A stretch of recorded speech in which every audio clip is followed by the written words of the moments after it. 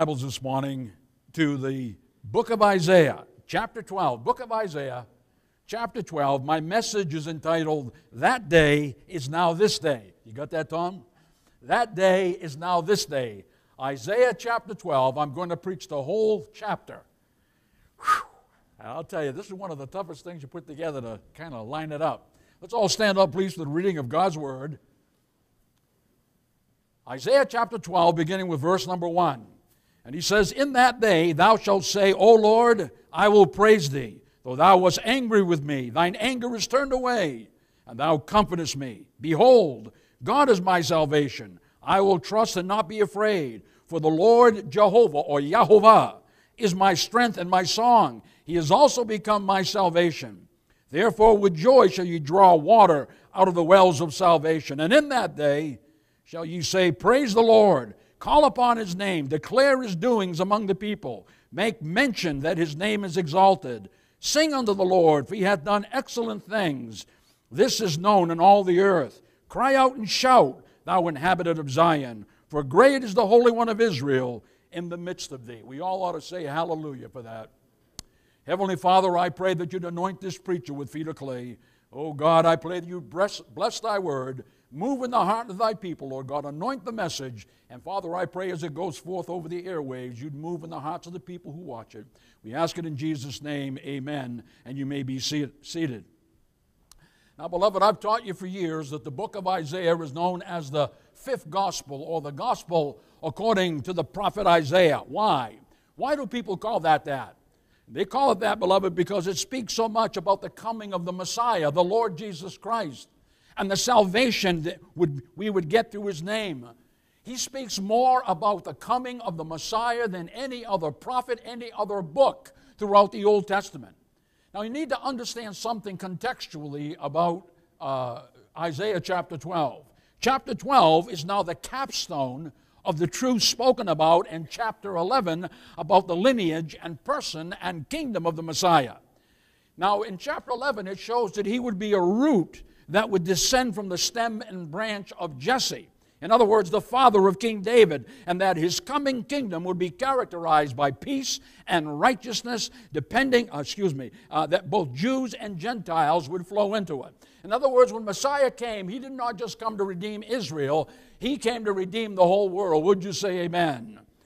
Now, beloved, throughout chapter 11, or let me back up. Throughout chapters 1 through 11, probably even better, Isaiah repeatedly uses the recurring refrain, in that day. That Greek word is yom, not yom, like day, but yom. It's a different word altogether, meaning at that time, in that period, or in that era or age. And he uses it in three different ways, depending upon the context of the narrative that's under discussion. In other words, if you really want to find out what it means, you have to stay within the context, read the narrative, and then you will know. Now, he uses it to prophetically refer to three different things. Number one, to God's coming day of judgment on Israel by Assyria and Babylon for their wicked and impenitent sins. And ironically, beloved, their captivity hadn't even happened yet. It was all still future, but God was revealing to Isaiah that this was indeed going to happen. Of course, we know in 722 BC, the northern kingdom of Israel, Samaria, the capital of it, went into Assyrian captivity. And then 586 BC, we know that Babylon, conquered Judah. And Judah went into captivity at that time. Number two, beloved, it's used for God's ultimate deliverance from Assyrian and Babylonian captivity and the restoration of the penitent remnant of Israel back to the land. Now imagine Isaiah looking down the corridors of time, and as he does, beloved, he sees them go into captivity, and he also sees them coming back. So he uses that phrase, in that day, in that day. But thirdly, and most importantly, beloved, the phrase in that day prophetically means the coming of the Messiah, His spiritual and eternal kingdom that He'd set up at not only His first advent, but ultimately at His second advent. Now listen to me now. You cannot separate the second advent from the first advent, amen, nor the first advent from the second advent. Because, beloved, remember, what he's talking about here is this, that when he looks down the corridors of time, he's seeing Jesus doing His redemptive work that He needs to do. And the ultimate establishment, not only of his spiritual kingdom, but also of his eternal kingdom. Would you say amen out there? Now, beloved, this is known when a prophet looks down the corridors of time like this. This is known by theologians. It's called by theologians the prophetic perspective. What did I say it was called? The prophetic perspective. Now, it's important that you understand this concept. That's when a prophet looks down the corridors of time and he sees two different prophecies as two different mountain ranges, but he sees them now blended together as being only one because he does not see the valley in between that separates them. Now, the prophetic mountain ranges here refer to Christ's first and second advent, and the valley signifies the time in between them. In other words, this is the first advent, mountain range. Isaiah sees that. But he also sees another one kind of sticking up, but he can't tell if it's one or two. But he doesn't see between it what? The time of the first advent. He doesn't see it. So he sees, that's called prophetic perspective as he's looking down the corridors of time. That's why you'll see throughout the Old Testament, many prophecies are blended together. They speak, perfect examples, Malachi chapter 3, verses 1 and 2. Malachi talks about the coming of the Lord's first advent and the second advent, but it's in one prophetic message. Would you say amen out there? Now I want you to look at verses 1 and 4 again. He says, and in that day thou shalt say, O Lord, I will praise thee. Drop down to verse 4. And in that day shall ye say, praise the Lord, call upon his name. Now, beloved, that phrase, in that day, Yom, here most specifically refers to Israel's ultimate deliverance from the penalty and power of their sins and their restoration to God through the coming of the Messiah, the Lord Jesus Christ. So when Isaiah says here, in that day, he explicitly means this. He's saying, in that era of the Messiah, in that age of the Messiah, in that period of time of the Messiah when he comes to redeem and rescue and restore not only Old Testament Israel, beloved, but also the New Testament Israel that would be brought in, included in that spiritual remnant of Old Testament Israel. In other words, church, beloved, coming to, redeem, rescue, and restore to God. Now, the prophetic perspective Isaiah sees here as he looks into the future is both the commencement of the first kingdom that Christ would set up, that we're in right now, and also the consummation of the Messiah's kingdom. In other words, beloved, he sees both the first and second advents of the Lord Jesus Christ being one grand event. Remember, he can't see that valley of time in between them that separates them, but these he sees them as two separate events.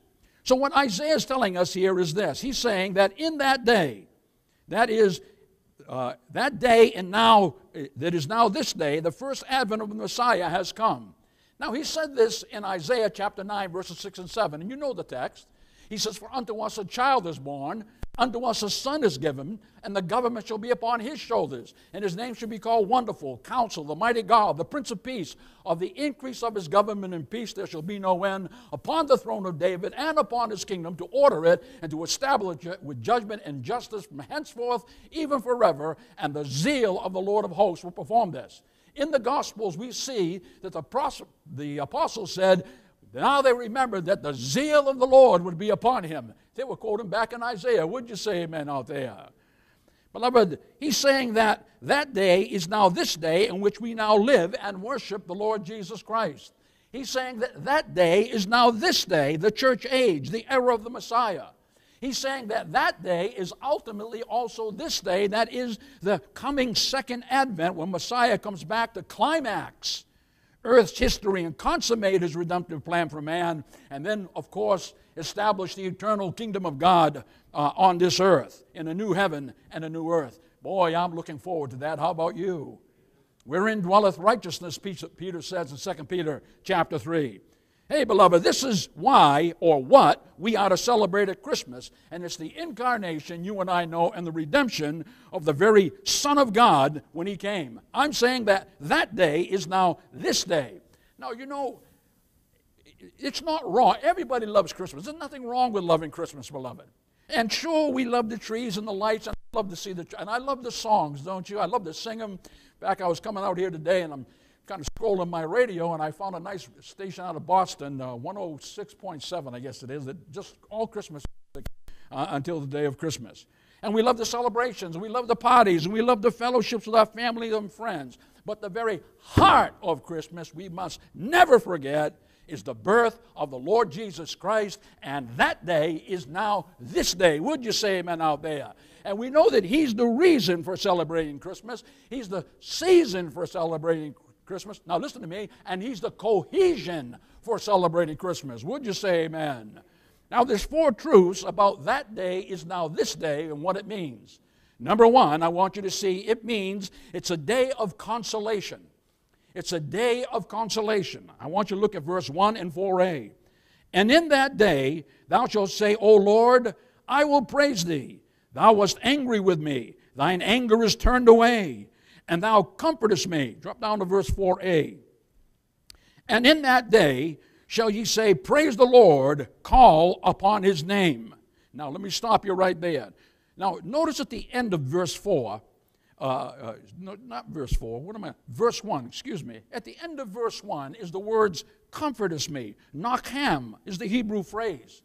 And it means to compassionately console, to comfort with solace, to ease one's discomfort and distress. Now why was God told, or did He tell Isaiah to say this? Because Israel had greatly sinned, so God punished them by sending them into Assyrian and Babylonian captivity. In other words, God has a way of using unsaved people, unsaved nations as His chastening rod to deal with His people. Throughout the Old Testament, God did it again and again and again. We see how God would send the worst pagans in the world when His people fell into sin, but they wouldn't listen to the prophets. They would not repent. They wouldn't turn back to God. They did their own thing, so to speak. And so, beloved, the Assyrians and Babylonians then took them into captivity. They became prisoners. They became slaves. And they thought that they had gone down in Assyria and Babylon. They thought they had gone all alone. God weepingly says, I'll go with you. I'm going to go with you. I won't leave you alone. I'm going to go with you. But nevertheless, beloved, even though they were in captivity and God told them, pray for the city. And that's what we need to do for America, by the way. God says you pray for the city so you can have peace in that city, so you can populate, you can grow bigger and larger, because I'm coming back and I'm going to deliver you and I'm going to bring you back into the land. Now, beloved, when Israel was in captivity, they were scared and they were discouraged and they were depressed and they thought that God had now utterly forsaken them. They thought God had forgotten about them, but praise the Lord, He hadn't. In Hebrews chapter 13, verses 5 and 6, and he's quoting, by the way, because he says, and God hath said, all the way back yonder in the Old Testament, He says, I will never leave thee nor forsake thee, so that we may boldly say that the Lord is my helper. Would you say amen? God says, you got my word on it. I won't leave you and I won't forsake you. Now, you may leave and forsake me, okay? And that's dangerous business. But, beloved, God said to them, I will not forsake you. I'll bring anyone back to the land who gets their life right, gets their heart right. God says, I'll bring them back to the land. And so Isaiah promised them that they'd be released from their exile and captivity and return to the land of Israel. So why? So there could be a people prepared for the coming of the Lord. Remember, the Messiah had to come to Israel. That's the solid thread of redemption that we see throughout the whole Old Testament, pointing to where Christ is going to come. So God had to have a people back in the land of Israel, or Yisrael, the way the Jews would say it, so they could welcome the coming of the Lord. Now, in Amos chapter 4, verse 12, he talks about that, and he exhorts them and us. He says this, he says, prepare to meet thy God. But he didn't just say, get ready to meet your God. He said what? Prepare to meet thy God. The question is this, beloved, are you prepared? Are you prepared to meet and greet the Lord when He returns? You see, God wanted His Israel to be ready for the coming of the Messiah. And God wanted them to know that He hadn't forsaken them. That in that day, that in that era, that in that age when Messiah comes to them, He'd treat them with compassion, praise the Lord. And He'd treat them, beloved, with mercy, praise the Lord. And He'd treat them with forgiveness, praise the Lord. He'd comfort them and console them because they had been in captivity and they thought they had been forsaken by God. But God says, I'm going to take care of you in this great time of stress and distress that you've been in. And when the Messiah come, beloved, the Bible said he would come with healing in his wings. Would you say amen out there? He'd be the Son of righteousness who would come with healing in his wings. Oh, hear me now. That day refers to the first advent. And that day is now this day in which we now live. Would you say amen out there? Now, beloved, I want you to notice in verse number 1, the very last word is that pronoun me. Now, that pronoun me here is first person singular. This makes it intensely personal. This makes it intensely applicable to every single one of us that are sitting here today. And those who are watching by television who will hear this on just a CD. Well, let me ask you a question, beloved. Has God ever been angry with you? I mean, and dealt with you, and then when you learned your lesson and you thought he had forsaken you, instead he comforted you. Has that ever happened, beloved? Every one of us could say amen to that. I know I could. I know you could. That God, when he did his business and taught us that lesson, beloved, ultimately he came along and he encouraged us. Amen? Now, why did he do that? Because after the chastening us, God then benevolently and unexpectedly poured out his kindness and his mercy and grace and compassion and blessing on us to encourage us and inspire us and cheer us up and let us know that he still loves us and we still belong to him. So we will persevere in the faith. Amen? Oh, beloved, if you don't think you're loved, you'll walk away. If you don't think anyone cares about you, you'll walk away, won't you? But God said to Israel, I want you to know that I love you. I'm going to give you mercy in that day. I'm going to give you compassion in that day. I'm going to console you in that day. Would you say amen out there? And that day is now this day. Would you say amen? You see, beloved, I want you to note two subpoints on the point number 1 here. Number 1, beloved, that day is now this day is to be a time of the devout praise of the faithful. The devout praise of the faithful. Look what he says in verse 1a. And in that day thou shalt say, O Lord, I will praise thee. Now, beloved, notice that throughout this church age and on a daily basis, Hebrews chapter 13 says that God's people, Jew and Gentile believers in the Messiah, are to be daily offering up to God the sacrifice of praise. Would you say amen out there? And this sacrifice of praise, notice in your text, is to be directed to Yehovah. Capital L, capital O, capital R, capital D, all uppercase letters. In other words, beloved, the sovereign and supreme, eternal, self-existent one. The only uncaused cause and creator and redeemer God of the universe who rules and reigns over all mankind, but especially over his people. Amen? That's what Yehovah, or capital L, capital O, capital R, capital D means. It is not capital L, small O-R-D, like Adonai. No. This is all uppercase letters pointing to the only eternal and supreme self-existent one. Would you say amen out there? Oh, beloved, and may I remind you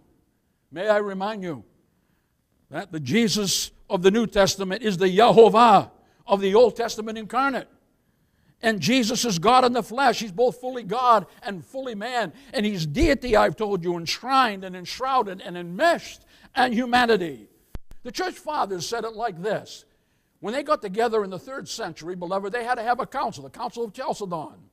And they said, we need to really develop the doctrine of who this Jesus really is, because Arianism in the 2nd century had risen up. That's the modern day Jehovah's Witness. They believe that Christ is of a like or similar homoousia substance, but he's not homoousia, of the same essence, substance, and subsistence of God.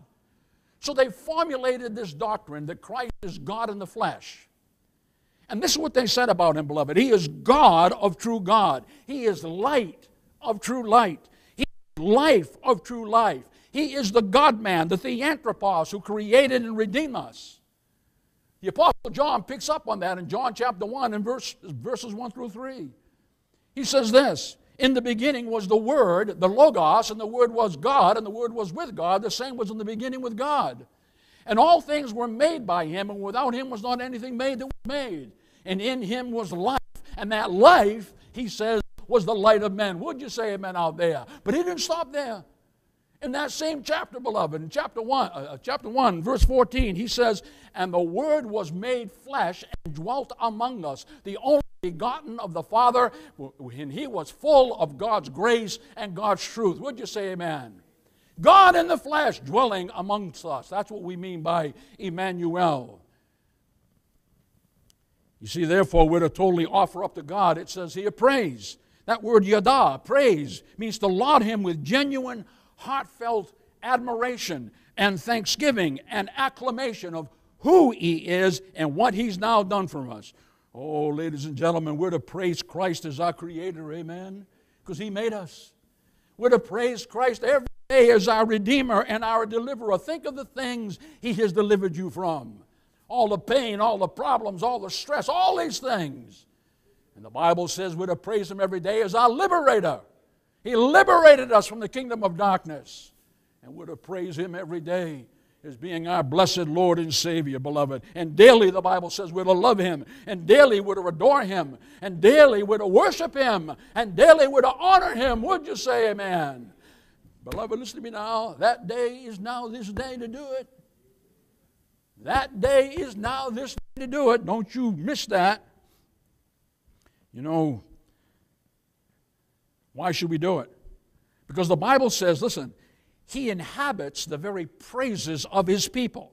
Not only that, and that God says it is comely to praise the Lord for His goodness and grace towards us and His mercy toward us, which always endures forever. Huh? And that's something to praise God about. You know, King David loved to praise God. You can't read the Psalms without seeing it. And I could have quoted you 100 scriptures, but I won't. But I love what he said in Psalm 9:1. He said, "I will praise Thee, O Lord," but he says this, "with my whole heart." I don't do it half-heartedly. I do it with my whole heart. Would you say amen out there? And in verse 2 of chapter 9, he continues. He says, "I will be glad and rejoice in Thee. I will sing praise to Thy name." And then he ends, "O Most High." Would you say amen out there? If you read Psalm 107, some four times, beloved, David says, "Oh, that men would praise the Lord for His goodness." Beloved, has God been good to you? You say, "Yes, preacher." Then why don't you praise the Lord? Don't get down in the dumps, beloved. This is the time of the year where the sun's not bright all the time and people kind of get depressed. But you know, beloved, listen to me. God hasn't left you. God hasn't forsaken you. God promises He will comfort and console you. Would you say amen out there? You know what? I'll tell you what I do. I praise Him every day for my salvation. And I praise Him for my life, and I praise Him for my health. Praise the Lord. And I praise Him for my home and my family and my friends and my job, beloved, and my money. You can praise Him for your church, and you can praise Him for your pastor. That'd be me. You see, beloved, the Bible says that angels praise the Lord. Listen to me now. The Bible says all creation praises the Lord. The Bible says the very animals praise the Lord. You know, as I watch them, my wife and I, she's like my mother, okay? You don't do that, Joe. And we watch National Geographic, and we see, when you look on the Serengeti, see how He feeds the animals, and they have the dry spell, then God brings the rains, and the water comes, and the vegetation flourishes, and the animals have drink, and of course that's when the lions do their hunting too. But all that to say, beloved, can you imagine this God of creation in the most barren place you could imagine? Yet God brings life. And the animals wait, and they wait. And you can see when the water comes, beloved, their eyes sparkle. They're saying, "Praise the Lord. Thank you for this." Beloved, you know, men are to praise the Lord. Even unsaved men. Why? Because God is their Creator. The Bible says in Psalm 150, verse 6, it commands, "Let everything that has breath praise the Lord." And then he ends by saying, "Praise ye the Lord, Yahovah." Let everything that has breath. Do you have breath? When's the last time you really praised the Lord? You say, "Well, I've got some problems in my life." I'll tell you what, beloved, you probably got more better times than bad times in your life. You ought to start praising Him. Maybe these bad times will go away. What do you think? Oh, beloved, how often do you do it? How regularly do you do it? How daily do you do it? Hear me now. That day is now this day that we're to praise the Lord. We're to praise Him every morning. And the Bible says we're to praise Him at noontime. David said he would praise Him in the evening and even get up at midnight and praise Him. Beloved, we're to praise Him every day. So subpoint number 1 is the devout praise of the faithful. The devout praise of the faithful. My second subpoint on the point number 1 is the divine propitiation of the Father. Look what he says in verse 1. Because a lot of people read this and they pass right over it. And in that day thou shalt say, O Lord, I will praise Thee, though Thou wast angry with me. Thine anger, now get this, he says, is turned away, and Thou comfortest me. Now, beloved, twice we're told about God's anger here. One time, we're talking about how it's going to be assuaged or abated. Now, the word anger, aph, means that God was filled with fury. God was filled with rage and wrath toward His people for their sins. But when Messiah came, He's saying, and when they repented, God's anger would then be turned away. That Hebrew word shuv means that it would now be calmed. It would be pacified. It would be appeased. Now, hear me now. I don't want you to miss this. Remember, Isaiah is looking down the corridors of time. This speaks about the Lord Jesus Christ's atonement and our propitiation for our sins. Would you say amen out there? Oh, beloved, listen to me. In the Old Testament, only the blood of animals spread on the mercy seat on the Day of Atonement could temporarily cover and atone for their sins. And it could temporarily pacify God's holy wrath and anger toward sinners. But Isaiah is saying, but in that day, and that day is now this day, would you say amen? Christ has died for the propitiation of our sins on the cross to forever assuage God's anger toward us. You hear me now? In 1 John chapter 2, verses 1 and 2, he says this. He says, My little children, these things write I unto you, that you sin not. And if any man sins, we have an advocate with the Father, Jesus Christ the righteous. Now listen, who is the propitiation for our sins, and not for our sins only, but for the sins of the whole world. Do you get that? In other words, he's talking about the unlimited atonement of Christ. How it would be sufficient to save all men, but only efficient to save those who would repent and believe the gospel. Would you say amen out there? So, beloved, what am I saying to you? I'm saying this, that word propitiation, hilismos, means that Christ was the vicarious and vindicating sacrifice that satisfied and appeased the divine wrath of an offended holy God for our transgressions of His law. Why did He do it? To reconcile us with Himself. And that day is now this day that He's doing it. Would you say amen? He's busy about the business, fulfilling what He promised to do in the Old Testament. You see, beloved, Christ is now our mercy seat, isn't He? He satisfied the just demands of the broken law that we broke, to appease God's anger toward penitent sinners, to appease His fury toward penitent sinners, His anger and His wrath toward penitent sinners. You see, in the Old Testament, only the high priest, once a year, on Yom Kippur, the Day of Atonement, only he could enter the most holy place into the presence of God, and he had to go with atoning blood. He had to not only ceremonially cleanse himself, beloved, but he had to take blood and put it on his right ear, and put it on his right thumb, and put it on his right toe. And then he had to walk before the presence of God. There's the Ark of the Covenant, and he had to take the blood, and he had to put it on the altar. Why did he do it? To temporarily cover our sins, forgive us our sins, and listen to me, take away the wrath of God from us. Do you hear that? You know, people have this uncanny idea that God is just love, love, love. Now, we thank God for His love, but He's infinitely more than just love, isn't He? You see, beloved, God utterly hates sin. And God gets angry with sinners. And the Bible says God punishes sinners. But now Jesus died on the cross and He resurrected, and then He ascended to heaven, and He entered into the heavenly sanctuary. And He forever stands in the presence of God for us as our great high priest, as our intercessor, our mediator, our advocate with the Father. And bless God, hear me now, as our mercy seat. He is our mercy seat. Not the lid of the Ark of the Covenant anymore. Jesus, the man of God, the Son of God, is our mercy seat. Would you say amen? Oh, if you could only get a hold of that. You see, beloved, what am I saying to you? I'm saying He placed His sinless and His shameless and His guiltless, blameless blood on the heavenly altar and forever atoned for our sin and assuaged God's anger forever toward us. Oh, Pastor Joel, what does this mean to me? It means that now we all have access to God like the high priest did. Remember, nobody else could go before the Lord except the high priest once a year, on Yom Kippur. But now you can do it. When we pray here and we say, oh God, Heavenly Father, I'm in the heavenly sanctuary already. Would you say amen? You see, beloved, what does it mean? It means that now we all can enter into God's sanctuary like Him, and we can stand in the presence of God as He did. You see, this is why Isaiah is telling them and telling us to praise the Lord here, because that day is now this day. Now that Messiah has come, He's opened up a whole new way to approach and worship and commune with this God. Would you say out there? I don't have to bring beasts anymore, blood anymore, do this, do that. Don't have to do that anymore. I just got to come to the Mashiach, the Messiah, Yehovah. And that's who He is. He's God in the flesh. Would you say amen out there?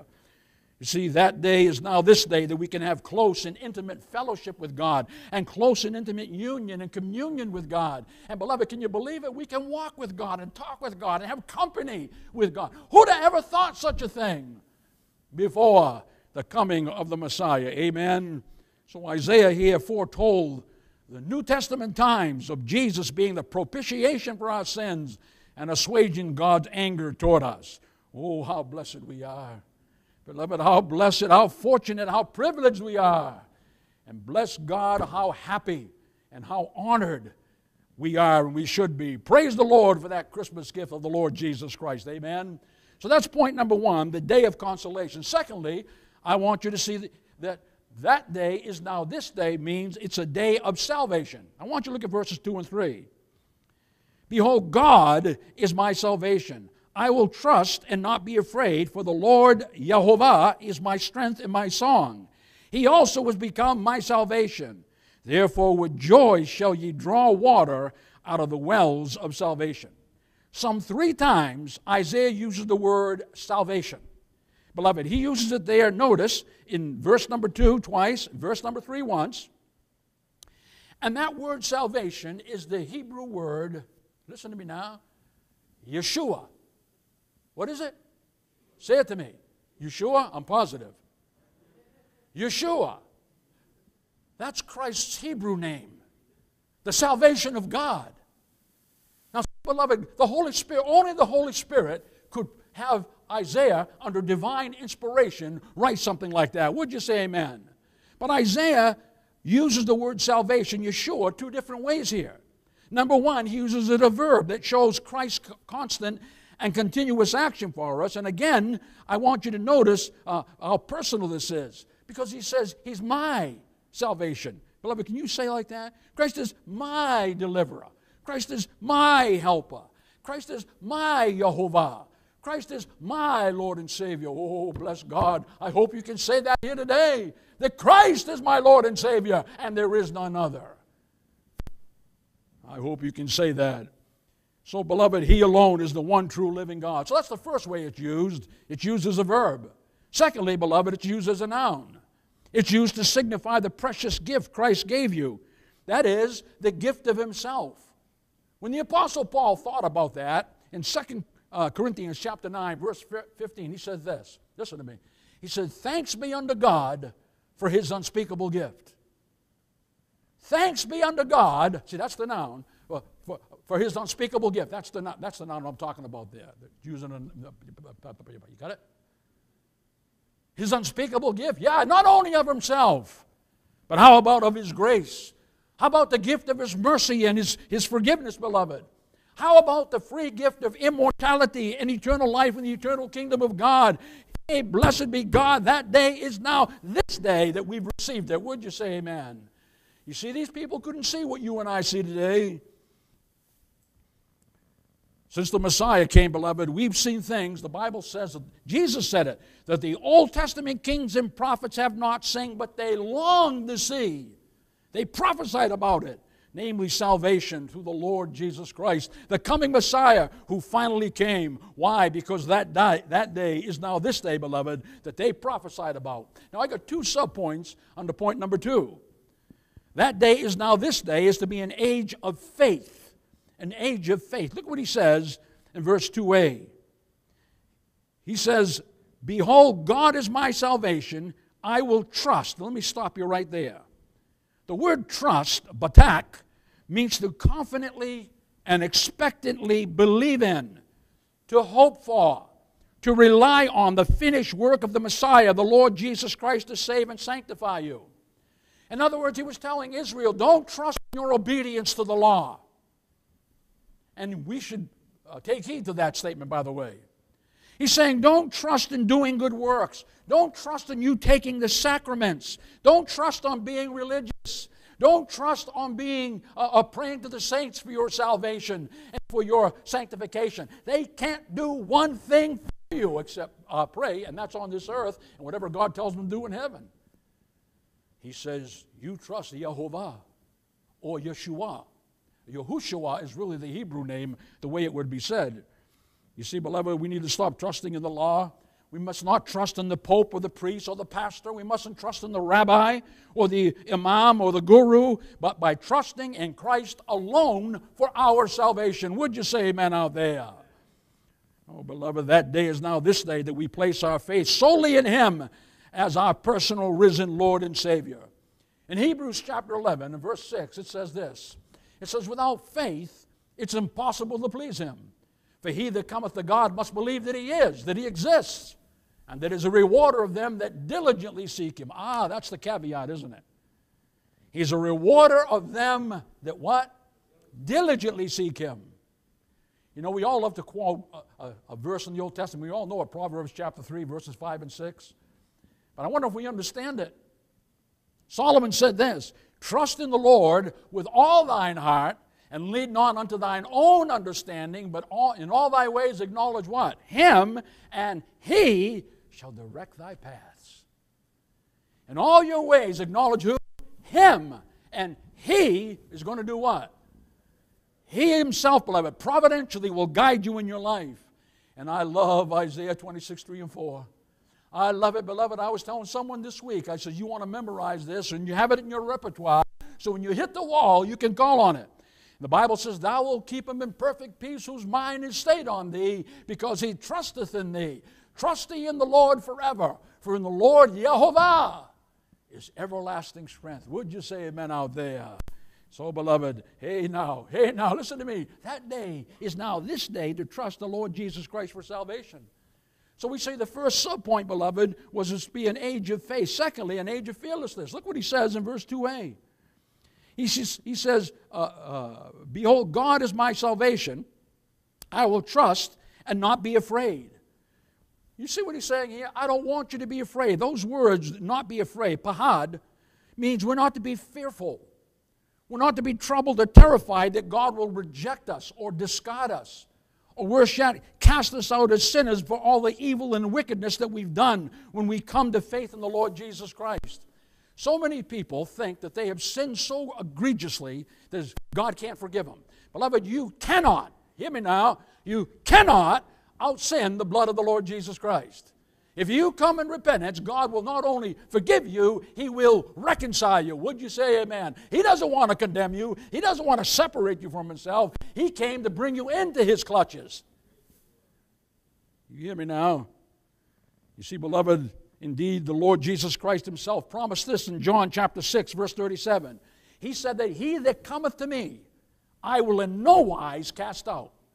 You mean that harlot, that hooker, if he comes to Jesus? Yes. What about that person that's hooked on pornography? Yes. What about that murderer? Yes.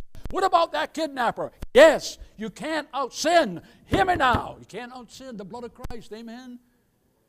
But you have to come to Him, and you have to come to Him through what? Faith, and you have to come fearless. Let us therefore come boldly under the throne of grace, that we may obtain mercy and find grace to help in time of need. It says in Hebrews 4:16. Boldly, oh Lord, I don't deserve it. I deserve justice, but I want mercy, oh God. Mercy and grace. Help me in my time of need. God says, I'll do that. I don't want you to be afraid. I'm not going to cast you out. No way. Why? Because that day is now this day that He'll pour out His mercy on you. Why? Because that day is now this day, beloved, that God will forgive and pardon you from all of your sins. Would you say amen out there? You say, but I said the worst thing that could, I can't believe what I did. What was I thinking? God says, you're right. It was horrible, horrific. I hate it. But because you came to me in repentance, the blood of my Son died for that. I'll expunge it from your heart. I'll expunge it from your life. I'll expunge it from your record through the sinless, shameless, guiltless, blameless blood of the Lord Jesus Christ. Would you say amen out there? So He won't cast you out. Why? Because that day is now this day, that He'll wash you clean in the blood of the Lamb, beloved, the Lord Jesus Christ, who takes away the sin of the world and not holds them against us. Would you say amen out there? Now, beloved, I want you to notice in verse 2b the word for. He says, for the Lord Jehovah. Now, that gives us three insights into why we're to exhibit faith and fearlessness in the Lord Yahushua. Now, look at verse 2b. He says, for the Lord Jehovah is my strength and my song. He has also become, notice what he says, my salvation. Now, beloved, notice here, he says, Jehovah is my, number one, personal strength. That word strength is uz. That is, He is my strong moral and spiritual support. He is my fort. In other words, he's saying He is my high tower and my power. He gives me the strength to believe and the strength to persevere and the strength to overcome. Would you say amen out there? But He's not only my strength, he says, He's my Zimrath. He's my song. What do you mean, preacher? He's saying He's the melody, the harmony, the symphony of my life and my lips. He's that music that I constantly and continuously lift up. For He's saying Jesus is just like a conductor. That's what this Hebrew word means. Just like a conductor does, beloved, with an orchestra. He also providentially orchestrates and arranges and fine-tunes all the things in my life. Isaiah is saying, like the notes on a piece of music that a conductor will do. Has God done that in your life? So many things I thought were important to me when I first got saved that have fallen by the wayside. And as you get older, maybe it comes with age, I don't know. But my heart is fixed like a flint toward the things of God, getting into the kingdom. Everything else is ancillary to me, I'll be honest with you. And I want to take as many of you as I can into the kingdom. That's what God wants me to be, as your under-shepherd. But, beloved, I want you to look at verse 5. He says, He's my song, but look what he says in verse 5. Sing unto the Lord, for He hath done excellent things. This is known in all the earth. Now, so we're to sing, zamer. That is, it literally means we're to melodiously start crooning. To melodiously chant and praise Him like a singer does when he entertains an audience. Only we're to direct it solely to God. Pretend you're Frank Sinatra. Strangers in the night. Okay? God says, I want you to be a crooner. Okay. I want you to praise me. I want you to chant, Jesus loves me, this I know, for the Bible tells me so. Little ones to Him belong. They are weak, but He is strong. Sing it. Yes, Jesus loves me. Yes, Jesus loves me. Yes, Jesus loves me. Hear you now. The Bible tells me so. Oh, would you say amen out there? You see, beloved, we're to make a joyful noise unto the Lord, aren't we? The Bible says we're to come in His presence singing psalms and hymns and spiritual songs. But why should we do that? Notice, for His excellent things, he says, geyuth. Beloved, that word geyuth means His royal and regal things that He's done. It means, ladies and gentlemen, the grand and majestic things that He's done, that magnificent salvific things He's done for us during this messianic age and era of faith that we now live in. Oh, how blessed we are. Isaiah says that day is now this day to sing and praise the Lord. Amen. Isn't it wonderful to sing praises to God? You know, you get yourself down in the dumps and you start singing to the Lord. And I do all the time, beloved. My father used to call me a Jew. What are you, a Jew? I walk around and I'd be talking to myself and singing to the Lord. I also want you to notice in verse 5, beloved, that we're to make known. That word known, yeder, that is, we're to confess and reveal and instruct others in the knowledge of God's divine and superior moral and spiritual qualities and attributes and excellencies of what? First of all, of His nature. Number two, of His character, beloved. And number three, listen to me now, of His salvation. Now hear me, you hear me now. What Isaiah is speaking about here is the fulfillment of the Great Commission going forth throughout the ends of the earth so that multitudes can be saved by Yahushua. The Lord Jesus Christ. He's talking about the Great Commission right here. Amen. You see, beloved, he's saying that that day is now this day to preach the good news of the gospel to others about him. And that day is now this day to be able to witness and testify to others about him. And that day is now this day, beloved, to talk about him to others, to fulfill the Great Commission, lest multitudes in this world, beloved, ever fail to grace and darken the doors of God's heaven and kingdom in that day. And there will be multitudes. You see, we all like to think that God is just, because he is pitiful, beloved, he's pitiful for those who have a heart for the things of God. But he's also holy and he's just, and he can't change his nature. And he certainly can't change his word. And we know that the whole world is not going to be saved. God, the purpose of this church age is God to call out a remnant of people for his name. He's calling every day. We're preaching the gospel. You preach the gospel. Churches preach the gospel. That's the purpose of it. So somebody says, wait a minute. Yes, am I lost? Yeah, I guess I am. I don't know where I'm going in life, what I'm doing in life. I mean, what's the purpose of life? And then you come to know the Lord Jesus as your Lord and Savior. Would you say amen out there? Oh, beloved, it's so wonderful to know that Jesus Christ loves us. So he's saying to us, beloved, that day is now this day. You listen to me now. While we still have time, before the doors of God's, golden doors of God's probation slam shut on the silver hinges of his mercy and grace, and masses of people be lost. Jesus said this when he resurrected, Matthew 28:18. He says, all power in heaven and earth is given unto me. Go ye therefore and teach all nations, baptizing them into the name of the Father and of the Son and of the Holy Ghost. He says, teaching them to observe all things whatsoever I have commanded you, and lo, I am with you always, even unto the end of the age. Would you say amen out there?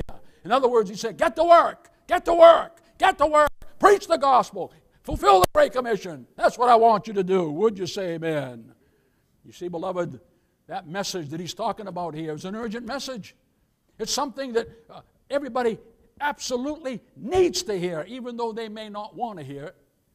The Apostle Paul said this in 2 Corinthians 6:2. He said, behold, now is the accepted time. Behold, today is the day of salvation.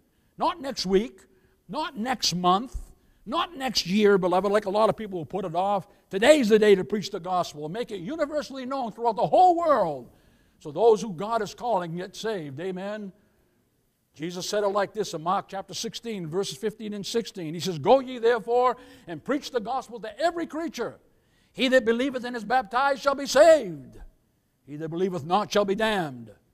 Go preach it to every creature. Now, he's not talking about going to preach it to the lizards, okay? He's talking about moral creatures. God says, go and preach the gospel. So, beloved, we've seen that Jehovah is my personal strength and song, but there's a little third subpoint here he tucks in verse 2. It's the word salvation. Notice what he says, beloved, salvation here. Excuse me. He says, behold, God is my salvation. I will trust and not be afraid, for the Lord Jehovah is my strength and my song. He has also become, notice what he says, my salvation. 2 times he uses the word Yahushua, salvation, beloved.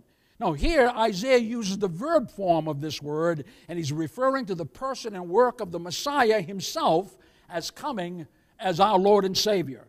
So he exhorts us to say, Yahushua, Yehovah, is my divine helper. Yahushua, Yehovah, is my divine provider, my divine deliverer, who gives me salvation, who gives me eternal life, who gives me victory in the spiritual battle over all of my enemies. He says he has now become my personal Lord and Savior. So therefore, notice what else the prophet exhorts and encourages us to do during this messianic age and era. Look at verse 3. Therefore with joy shall ye draw water out of the wells of salvation. He's saying that day is now this day to draw water out of the wells of salvation. Sha'av my mayan Yahushua. That is, right now during this church age is the time to constantly and continuously pull and dip and drink out of the springs and brooks and rivers of salvation while they're still flowing. Amen? You see, this is the only salvation God has provided through his Messiah for man. In Isaiah 55:1, I love this verse. I'm not going to give you the whole thing. But beloved, Isaiah says, oh, Oh, everyone that thirsteth, come ye to the waters. And that is, beloved, the drink of Yeshua's salvation. You see, our Lord Jesus Christ echoed this divine invitation to come and draw and drink from the wells and rivers and fountains of his salvation in John chapter 7, verses 37 and 38. The Bible says he cried out, if any man thirst, let him come unto me and drink. He that believeth in me, out of his belly shall flow rivers of living water. Hey, beloved, that day is now this day, right? Now's the time. Out of your belly will flow rivers of living water. Oh, are you thirsty for Christ's salvation? Thirsty for his Holy Spirit?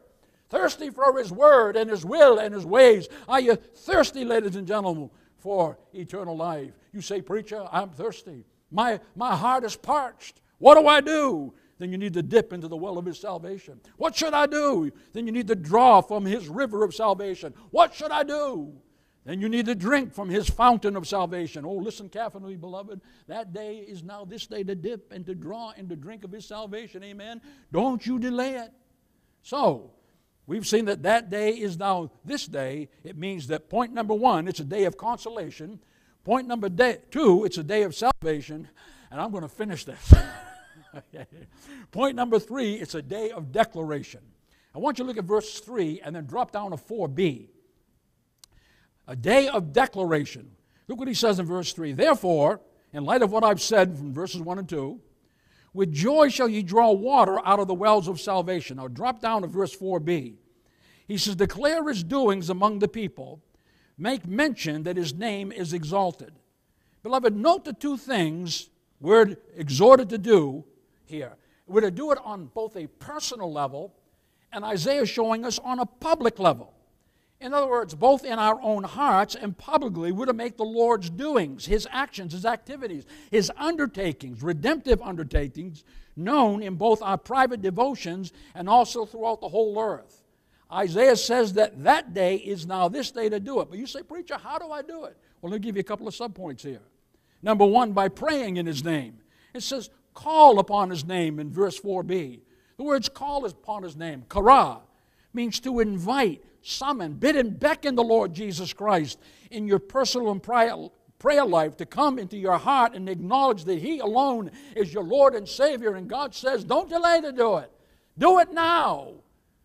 Not, I've been in sin. Repent of that sin and get it right. Say, Lord, come in, forgive me. Fill me with your grace. Fill me with your Spirit. Pour your mercy out upon me. Would you say amen? Oh, beloved, what an age is Isaiah's looking down the corridors of time in the far-off, distant future, and that day is now, this day, this church age in which you and I are living. Would you say amen out there? You know, beloved, the Apostle Paul said this about confessing Jesus as our Savior. In Romans 10:9 and 10, he says that thou shalt confess the Lord with thy mouth the Lord Jesus, and shalt believe in thine heart that God hath raised him from the dead, thou shalt be saved. For with the heart man believeth unto righteousness, and with the mouth confession is made unto salvation.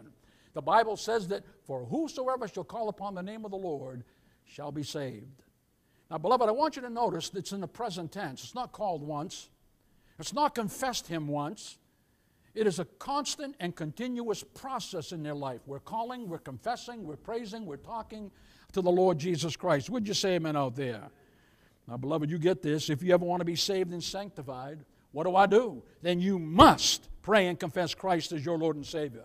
If you ever want to be resurrected, if you ever want to have a glorified, immortal body, then you must pray and confess Christ as your Lord and Savior. If you ever want to have eternal life and live in the eternal kingdom of God, then you must constantly and continuously and daily pray to God and confess him as your Lord and Savior. He's Jehovah Yeshua. Would you say amen out there? Oh, beloved, when I think about what Jesus said, how we must call upon his name if we want to be saved. Oh, poor Nicodemus, I think about this religious Pharisee. Can you see him coming to Jesus, this peripatetic preacher, dirty, filthy, looked like nothing, just like a fisherman or a carpenter or some laborer. And he comes to Jesus, and Jesus looked right into his eyes and down into his heart. You see, Nicodemus had been looking for the Messiah all of his life, only he didn't know it. So when Nicodemus came to him and said, Master, we know that thou art a teacher come from God, for no man can do us these miracles that thou doest, except God be with him. I can see Jesus saying, Nicodemus, Nicodemus, except a man be born again, he cannot enter into the kingdom of God. That which is born of the flesh is flesh, and that which is born of the Spirit is spirit. Marvel not that I said unto thee, ye must be born again if you ever want to see or enter into the eternal kingdom of God. Would you say amen out there? Now he got saved, ultimately, praise the Lord. I don't know how long after that conversation he did, but I love Peter. Peter had been arrested. He was a jailbird. He had been preaching at Pentecost. This man denied Jesus. Now he's standing boldly for the Lord. And so they said, you can't preach that down here. We're sick of you. They lock him up and they beat him. And he comes out and they said, you don't preach in this name anymore. And in Acts 4:12, Peter says, neither is there salvation in any other, for there's none other name under heaven given among men whereby we must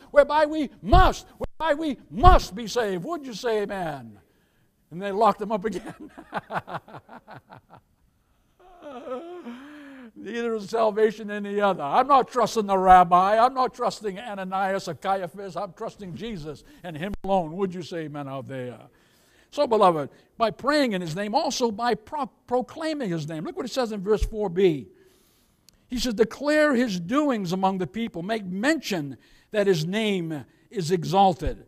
Now, the words to make mention, zakar, of his name means we're duty-bound to publicly remind and cause people to both hear and keep in remembrance in their minds the name of the Lord Jesus Christ.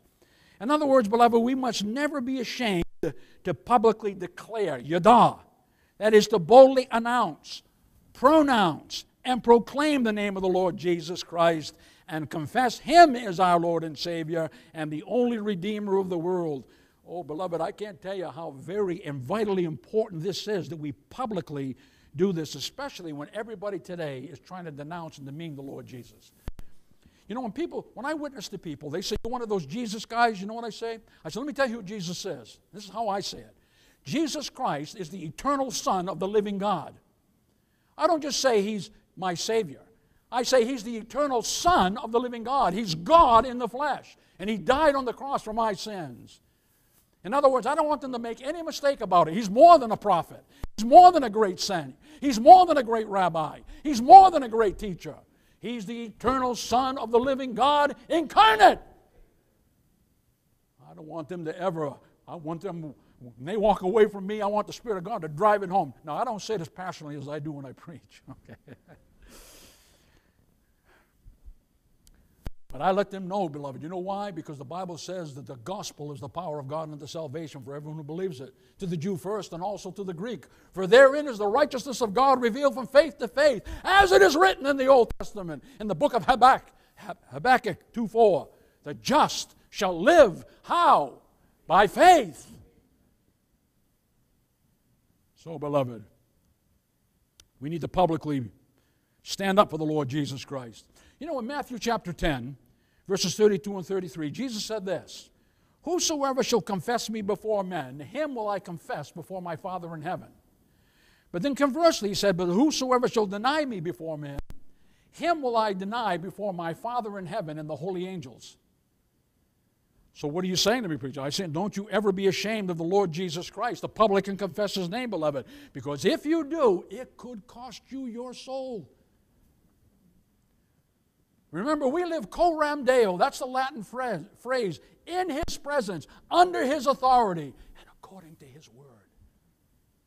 We live coram Deo, always in the presence of the Lord. Would you say amen out there? Instead, beloved, notice what he says in verse 4 also, that it says that his name is to be exalted, sagav. That is, we're to publicly defend it. We're to set it up before folks as being high and holy and lifted up, higher than the name of politicians, higher than the name of any educator, higher than the name of any scientist or any other religious leader like Buddha or Confucius or Muhammad. And beloved, you hear me now, it's higher than the name of Mary. It's higher than the name of saints. It's higher than the name of popes. It's higher than the name of Pastor Joel. Though that's hard to believe, but that's true. Infinitely higher, beloved. That day is now this day to call upon his name. That day is now this day to confess and declare his name. And that day is now this day to exalt his name. Beloved, his name is to be loved and revered by all men. Amen? Now you want me to continue? Thank you. Okay, point number 4, and I'll close. Short point. Beloved, we've seen that it's a day of consolation, a day of salvation, a day of declaration, but it's a day of exaltation also. You try preaching through a psalm like this. I mean a song like this. Look at verse 6. Cry out and shout, thou inhabitant of Zion, for great is the Holy One of Israel in the midst of thee. Notice the elation, jubilation. Notice the celebration and the publication the saints are to have during this church age for 2 reasons. Number 1, because they're residents of Zion. In verse 6a, cry out and shout, thou inhabitant of Zion. Now, those the inhabitant of Zion, Yasab Sion, that is, you who dwell in God's Zion, you who live and abide in God's Zion, you who remain in God's Zion. Now, Zion was the capital city of God's earthly, and it is of his eternal Jerusalem, beloved, where God himself now lives and dwells. Now, let me say a little bit about Zion so you can understand it.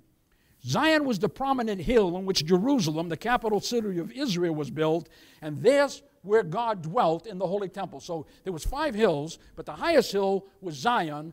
That's the capital city, and that's exactly where the temple was built and where God inhabited that. That's why it's called Zion.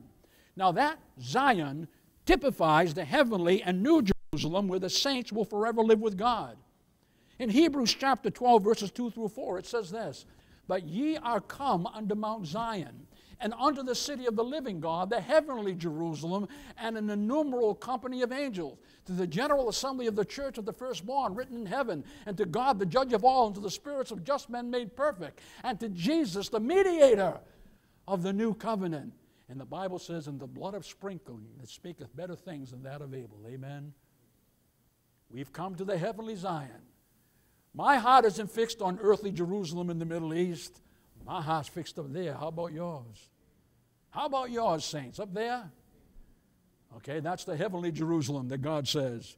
But notice what he says, beloved. We're to cry out. Sa'al. That is, we're to loudly and cheerfully and rejoicefully. And then he uses the word shout. Ranan. That is to yell and bellow and holler out to the top of your lungs that I love you, Jesus. I long for you, Jesus. Oh, Lord, I will live forever with you, Jesus. Beloved, this is the day we're supposed to be doing that. Amen. That day is now this day. So that's point number 1, the residents of Zion. But notice, because of the Redeemer of Zion, he says in verse 6b, for great is the Holy One of Israel in the midst of thee. We're to shout because of his greatness. Gadol, that is his divine majesty, his splendor, his divine grandeur, beloved, as the creator and redeemer, as the lover of our souls who chooses to live with us. And notice what he says, in the very midst, that is Kereb, that is the most central and inner core and heart of the church and of the Christian and of the eternal kingdom of God. And beloved, he will always be with his people in the new heavens and the new earth. Amen? In 2 Corinthians chapter 6, verse 16. And by the way, he's quoting Leviticus chapter 26, verse 12. He says, for ye, God's saying this, for ye are the temple of the living God, as God hath said, I will dwell in them and walk in them, and I will be their God, and they shall be my people. Now, beloved, listen to me. God had told Israel that all the way back yonder in Leviticus chapter 26. That's what the temple always typified. The fulfillment of the temple was the Lord Jesus Christ, the greater than the temple is here. Now ye are the temple of the living God. Oh, beloved, that day that Isaiah is speaking about is now this day. Would you say amen? It's a day of consolation. That day is now this day, a day of salvation. That day is now this day, a day of declaration and exaltation to rejoice in the Lord Jesus Christ. Because the Bible says his name is Emmanuel. He's God with us. Amen. The Holy One of Israel who dwells right in our midst. And that day is now this day. Let's go to the throne of grace.